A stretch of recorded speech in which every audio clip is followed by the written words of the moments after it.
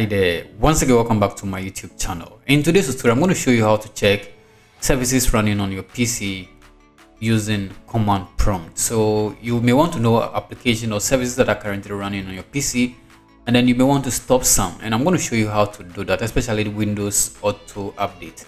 When you go down, just click on the search button and you can type the CMD from the search button, and then let's open the command prompt. So this is going to be the command prompt, and in order to access the current services running, just type services.msc. So if you type this and hit enter on your computer, it's going to open all the services running on this computer for you.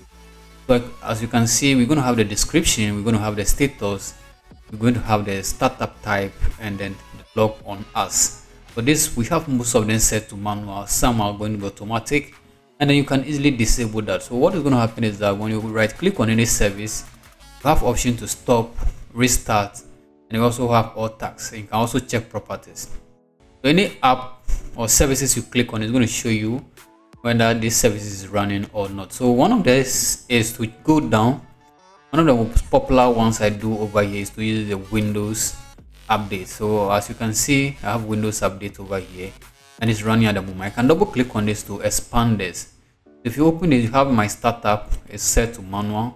If you want to run auto update, you can easily set that from here, change it to auto update, and then what, click on apply. And you can also stop the updates directly from here.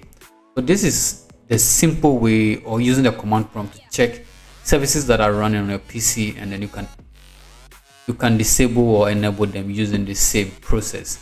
Like, subscribe for more tech tips, programming, and general IT tutorials right here on this channel. We have more coming up in 2023, and you can't afford to miss. Like, come away again. Bye.